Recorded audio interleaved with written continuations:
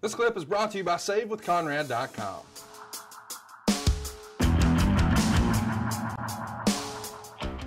Hey, it's Conrad Thompson, and you're listening to Arn, and the master of ceremonies, our host with the most. Of course, he is the founder of the Four Horsemen, the Hall of Famer himself, the enforcer, AA, Arn Anderson. Arn, how are you, man?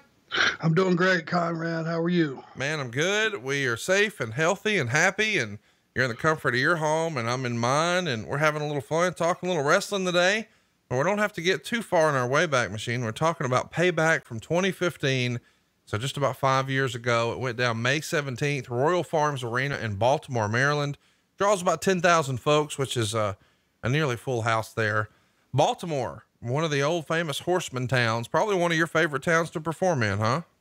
Yes, sir. The Baltimore fans have always been great. And as long as the story is something that they can follow, they're better than great. They're so responsive, and they enjoy the product, and they always have, and they're so fun to perform for. What is it about that building that makes it so historic for wrestling? It feels like so many great wrestling matches and memories have happened in that particular arena. Probably 8 out of 10 times they've been close to capacity. You know, throughout history, they have been so supportive, and the acoustics are so good. But when you have a history, it's like Chicago, of the building being full, then when you're sitting home and you haven't been to a show and you live in Chicago or around Chicago, your expectations are so big, just like Baltimore.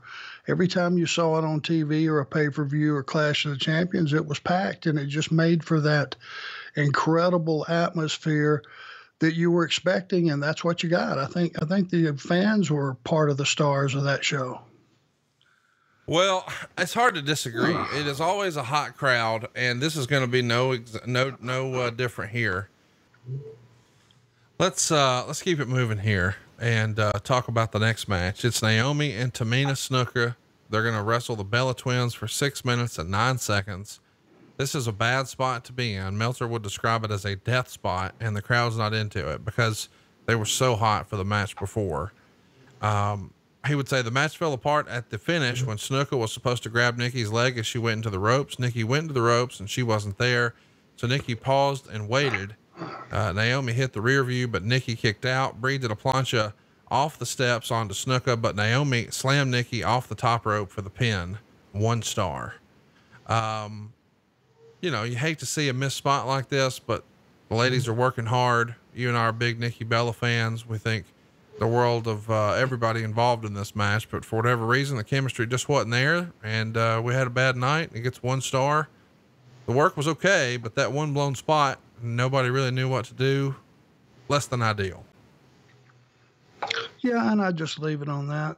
I'm sure they had better outings on different nights, and they're better than that. And I'm sure in following matches and follow-up matches to that, they gave a much better accounting of themselves. Some nights you have bad nights. They might have just had a bad night. Hey, it's Conrad Thompson. Thanks for checking out the podcast here on YouTube.